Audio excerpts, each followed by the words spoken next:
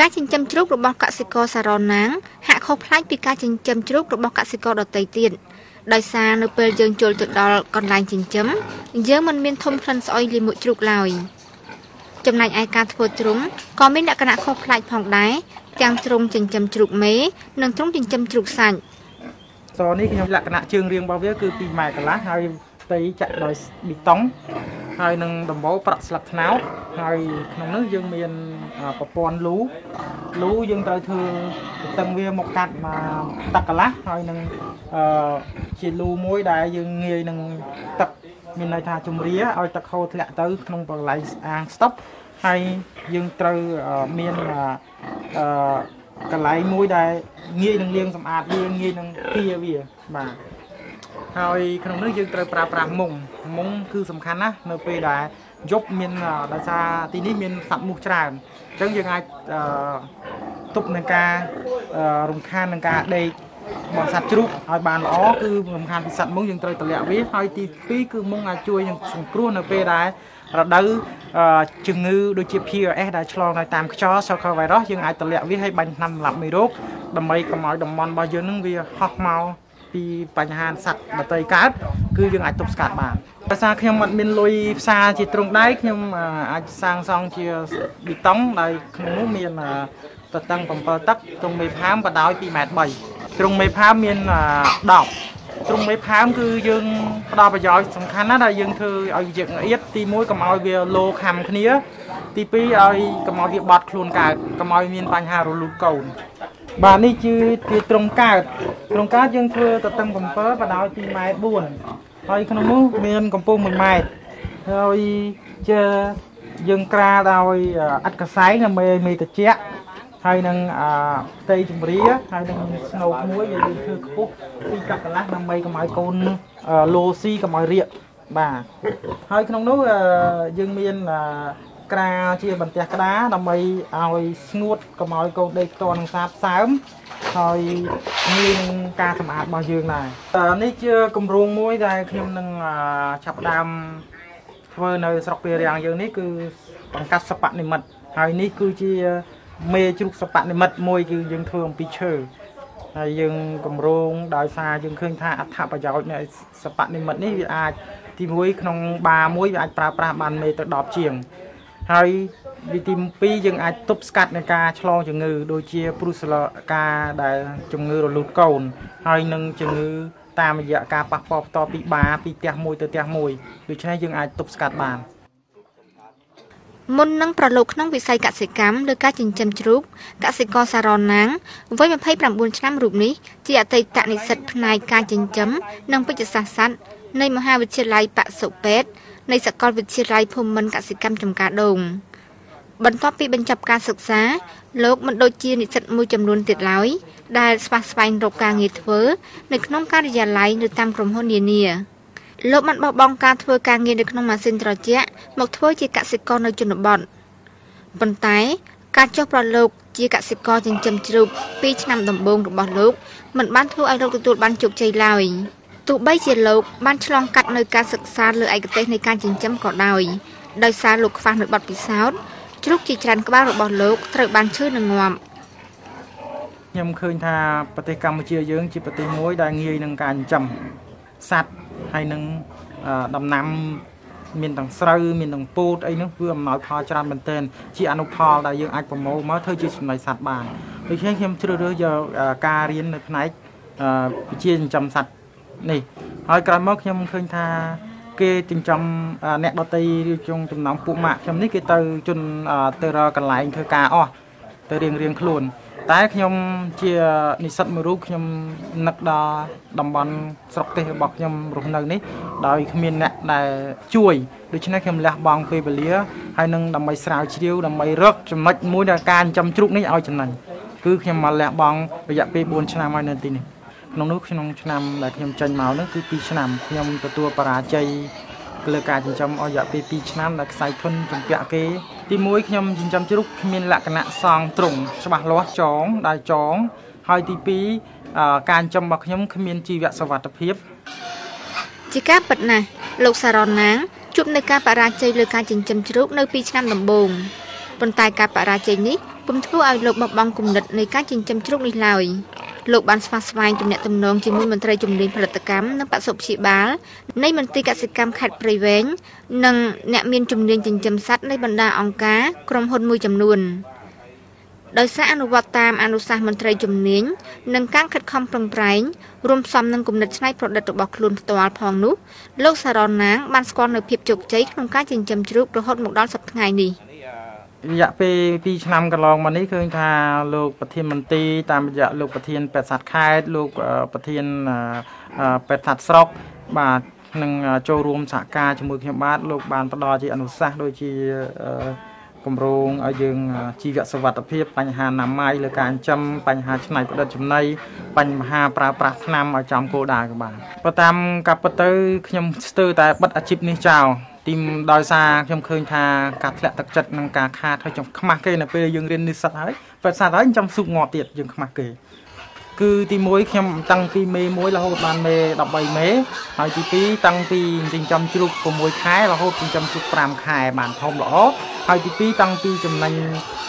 មិនចំណេញមកជាចំណេញមានន័យថាជ្រូកមួយខ្ញុំអាចចំណេញបានជិត40ទៅ50ដុល្លារខ្ញុំឃើញថាទីផ្សារជ្រូកលើមានសន្ទុះល្អគ្រាន់បានដែរដោយតម្លៃកើនឡើងប៉ុន្តែខ្ញុំចង់ឲ្យសំណុំពរឲ្យរដ្ឋាភិបាលយើងលើកកម្ពស់នៃការតម្លៃទីផ្សារនេះឲ្យមាននិរន្តរភាពគឺអាចកសិករយើងចំណេញបានក្នុងនាមការិយាល័យផលិតកម្មបសុជាបាលខេត្តក៏ដូចជាក្នុងនាមមន្ទីរកសិកម្មខេត្តព្រៃវែងនេះបាទគឺខាងអង្គភាពខ្ញុំនេះបានខិតខំប្រឹងប្រែងធ្វើការងារជាច្រើនណាគឺតាមរយៈការចុះមកបង្ហាត់បង្ហាញអំពីណែនាំអំពីបច្ចេកទេសណែនាំអំពីផលប៉ះពាល់ណាមួយទៀតគឺយើងបានធ្វើការងារផ្សព្វផ្សាយសហការជាមួយនៅភ្នាក់ងារសុខភាពសត្វភូមិដែលភាគច្រើនភ្នាក់ងារសុខភាពសត្វភូមិយើងនេះហើយដែលជាជួនបង្គោលមួយនៅក្នុងមូលដ្ឋានក្នុងការជួយណែនាំតម្រង់ទិសការអនុវត្តទៅការចិញ្ចឹមរបស់កសិករផ្ទាល់បាទជាក់ស្ដែងដូចជាកសិករយើងឈ្មោះសារ៉នណាងនេះដែលយើងបានអញ្ជើញមកដល់កសិដ្ឋានរបស់គាត់នេះឃើញថាក្នុងនាមការិយាល័យគឺខ្ញុំបានចុះមកតម្រង់ទិសការអនុវត្តរបស់គាត់ថាឃើញ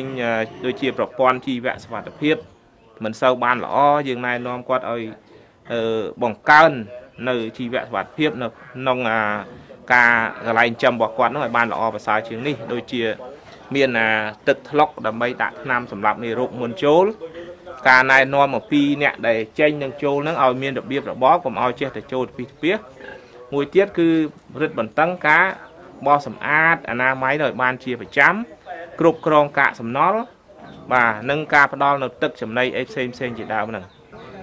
បាទរហូតមកដល់ពេលនេះក្រោយពីបានសហការគ្នាជាមួយការិយាល័យផលិតកម្មបសុជាបាលខេត្តហ្នឹងឃើញថាកសិករយើងម្នាក់នេះគាត់ប្រឹងប្រែងស្រូបយកនៅអាចំណេះដឹងថ្មីជីកឬជីកគល់សួរថាអ្វីដែលថ្មីអ្វីដែលចាំបាច់ហ្នឹងគាត់យកមករៀនសូត្រឲ្យអនុវត្តបណ្ដោយគ្នារហូតដល់ពេលនេះឃើញថាជីវភាពគាត់មានការរីកចម្រើនល្អជាងមុនមានន័យថាគាត់មានកូនជ្រូកហ្នឹងកាន់តែច្រើនហើយគាត់បានបង្កើននៅចំនួនមេជ្រូកហើយដោយឡែកមួយទៀតការចិញ្ចឹមរបស់គាត់ហ្នឹងគឺអត់សូវជួបប្រទះអីនឹងជំងឺធ្ងន់ធ្ងរដែលបង្កឲ្យមានការខាតបង់នៅសេដ្ឋកិច្ចគ្រួសាររបស់គាត់ទេវាមានតែការរីកចម្រើនការរាតត្បាតនៃជំងឺផ្សេងការពឹងផ្អែកតែទៅលើចំណុចឧស្សាហកម្មសុទ្ធសាធការខ្វះការយល់ដឹងលើបច្ចេកទេសជីវសាស្ត្រកត្តាទាំងនេះសុទ្ធតែជាកត្តាធ្វើឲ្យកសិករជួបនៅបរាជ័យក្នុងការចិញ្ចឹមជ្រូកកសិករសារ៉នណាងក៏ដូចជាកសិករដទៃទៀតដែរដែលជួបប្រទះលើបញ្ហានេះដើម្បីដោះស្រាយបញ្ហាប្រឈមទាំងនេះកសិករសារ៉នណាងបានស្វែងរកវិធីកែច្នៃចំណីជ្រូកដែលជ្រូកស៊ីអស់តិចតែឆាប់ធំដែលលោកសារ៉នណាងបានឲ្យឈ្មោះថាស៊ីតិចឆាប់ធំស៊ីតិចឆាប់ធំនោះមានន័យថាអ្នកចិញ្ចឹមត្រូវតែវៃឆ្លាតគឺទី1យើងត្រូវជ្រើសរើសពូជដែលមានលក្ខណៈមិនជន់ឈាមហើយជាពូជដែលប្រភេទ3ឈាមមានន័យថាពូជសេដ្ឋកិច្ចហើយក្នុងនោះចំណីយើងត្រូវជ្រើសចំណីដែលគួរក៏បីដែលជ្រូកវាចូលចិត្តហើយជាចំណីមួយដែលមានជីវសាស្ត្រ ឲ្យទៅលើការស្រូបយកល្អទៅលើឆ្អឹងហើយនឹងពោះវៀនហើយនឹងចិញ្ចឹមសរីរាង្គរបស់សត្វជ្រូកដូច្នេះយើងតាមរយៈការសិក្សាហើយនឹងការធ្វើពិសោធន៍ជាច្រើនដងរបស់ខ្ញុំបាទឃើញថាចំណីជ្រូកសាច់ខ្ញុំបាទក្នុងមួយថ្ងៃសម្រាប់ជ្រូកសាច់គឺមានន័យថា1គីឡូមួយខាំដែលវាទទួលបានអញ្ចឹងខ្ញុំចិញ្ចឹមក្នុងរយៈពេល4ខែខ្ញុំចំណាយដើមថ្លៃចំណីនិងការប្រើប្រាស់ទូទៅអស់ជាង200,000 រៀលក្នុងលទ្ធផលនេះបើខ្ញុំលក់បាន1គីឡូ8,000 រៀលខ្ញុំអាចបានអត្រារបស់ការលូតលាស់ជ្រូកខ្ញុំអាចពី80ទៅ90មានន័យថាខ្ញុំអាចចំណេញបានជិត$50តែជាគោលបំណងសំខាន់របស់ខ្ញុំគឺខ្ញុំចង់ឲ្យកសិកររបស់ខ្ញុំចិញ្ចឹមសត្វទទួលបានជោគជ័យហើយនឹងមានការគាំទ្រទៅលើវិស័យចិញ្ចឹមសត្វនេះឲ្យកាន់តែខ្លាំងទី1គឺខ្ញុំព្យាយាមសហការជាមួយនឹងអង្គការដៃគូដែលមាននៅក្នុងខេត្តហ្នឹងក៏ដូចជាបានអំពាវនាវសហការជាមួយនឹងនាយកដ្ឋានផលិតកម្មបសុជាបាលក៏ដូចជាក្នុងនាមក្រសួងកសិកម្មរុក្ខាប្រមាញ់និងនេសាទបាទឲ្យផ្ដល់នៅការគាំទ្រផ្សេងជាតាមអ្វីដែលអាចថាជួយបានហើយចំណែកខ្ញុំនៅមូលដ្ឋាននេះគឺបានចាប់ដៃពង្រឹងជាមួយនឹងមន្ទីរកសិកម្មខេត្តក៏ដូចជាការិយាល័យកសិកម្មស្រុកក៏ដូចជាបសុពេទ្យស្រុកអញ្ចឹងអ្វីដែលជាធនធានមនុស្សនៅក្នុងខេត្តយើងនេះគឺសហការចាប់ដៃគ្នាដើម្បីចុះទៅអនុវត្តផ្ទាល់ជាមួយនឹងកសិកររបស់យើងនៅមូលដ្ឋានភាពច្នៃប្រឌិតការខិតខំប្រឹងប្រែងអនុវត្តតាមបច្ចេកទេសត្រឹមត្រូវជីវភាពលោកសារ៉នណាងមានភាពរីកចម្រើនធូរធារយ៉ាងច្រើនពីមួយថ្ងៃទៅមួយថ្ងៃជាមួយនឹងភាពដែលកំពុងទទួលបានជោគជ័យនិងភាពជាកសិករគំរូម្នាក់កសិករសារ៉នណាងមិនបានប្រងើយកន្តើយចំពោះកសិករដទៃទៀតដែលប្រកបរបរចិញ្ចឹមជ្រូកដូចលោកឡើយលោកតែងចុះទៅជួយបញ្យលណែនាំកសិករផ្សេងទៀតប្រមាណ20គ្រួសារក្នុងស្រុកពីរាំងខេត្តព្រៃវែងលើបច្ចេកទេសនៃការចិញ្ចឹមការធ្វើទ្រុងជាដើមលោកសារ៉នណាងមានបំណងប្រមូលកសិករចិញ្ចឹមជ្រូកចងក្រងជាសហគមន៍ដើម្បីងាយស្រួលជួយដល់កសិករជាសមាជិកផ្លាស់ប្ដូរបទពិសោធន៍ក៏ដូចជាផ្ដល់បច្ចេកទេសចិញ្ចឹមជ្រូកនិងជួយរកទីផ្សារសម្រាប់ជីវភាពកសិករក្នុងសហគមន៍កាន់តែប្រសើរឡើងនាពេលអនាគតការជោគជ័យរបស់ខ្ញុំជាមោទនភាពមួយរបស់ខ្ញុំហើយខ្ញុំចង់ឲ្យប្រជាជនដែលមានដើមតិចហើយបែរមកហើយខ្ញុំនឹងបង្រៀនគាត់ហើយនឹងជួយអ្វីដែលខ្ញុំមានតាមលទ្ធភាពដែលខ្ញុំអាចធ្វើបានខ្ញុំនឹងយកចំណេះដឹងដែលខ្ញុំខំស្រាវជ្រាវដែលខំធ្វើនេះទៅដល់គាត់ចែកចាយដល់ប្រជាជនខ្ញុំហើយខ្ញុំចង់ឲ្យគាត់រួមគ្នាជាសហគមន៍មួយនៅតំបន់របស់ខ្ញុំនេះដើម្បីលើកទឹកចិត្តនៅពេលដែលគាត់ចិញ្ចឹមខាតយើងអាចមានថវិកាដែលស័ក្តិរីគ្នានេះអាចជួយអ្នកនោះឲ្យចិញ្ចឹមបានវិញបាទហើយនឹងមានបញ្ហាជំងឺយើងអាចប្រជុំគ្នាបានដើម្បីដោះស្រាយហើយមានបញ្ហាទីផ្សារយើងអាចជជែកគ្នាដើម្បីរកមធ្យោបាយដោះស្រាយបានទី2គឺខ្ញុំត្រូវមានផែនការនៅក្នុងគ្រួសារខ្ញុំនេះមួយខែឲ្យបានចេញសាច់70ក្បាលមានន័យខ្ញុំត្រូវការប្រើមេ30មេបាទដើម្បីឲ្យជីវភាពគ្រួសារខ្ញុំនេះបានធូរធារហើយខ្ញុំមានឱកាសនឹងចេញទៅបរិញ្ញាអ្នកដទៃបានកសិករសារ៉នណាងបានប្រាប់ឲ្យដឹងថាក្នុងមួយខែលោកអាចរកចំណូលពីការចិញ្ចឹមជ្រូកនេះបានពី$1,000ទៅ$1,500ដោយក្នុងនោះលោកធ្វើការលក់ជ្រូកសាច់ចេញចំនួន30ក្បាលក្នុងមួយខែភាពជោគជ័យរបស់កសិករសារ៉នណាងក៏បានឆ្លុះបញ្ចាំងឲ្យឃើញពីភាពកំពុងរីកចម្រើនលើវិស័យផលិតកម្មនិងបសុព្យាបាលរបស់ខេត្តព្រៃវែងផងដែរ